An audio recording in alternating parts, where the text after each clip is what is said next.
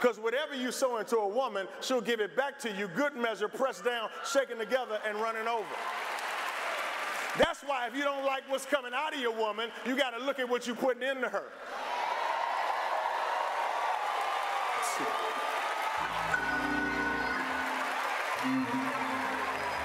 If you put love and support and sacrifice and care and praise in a woman, she'll glow and represent you well wherever she goes. But you start disrespecting her and put your hands on her and talking to her negative, I have not seen.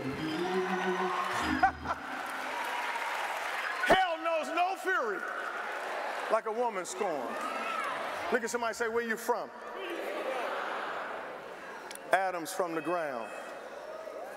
Eve is from the rib.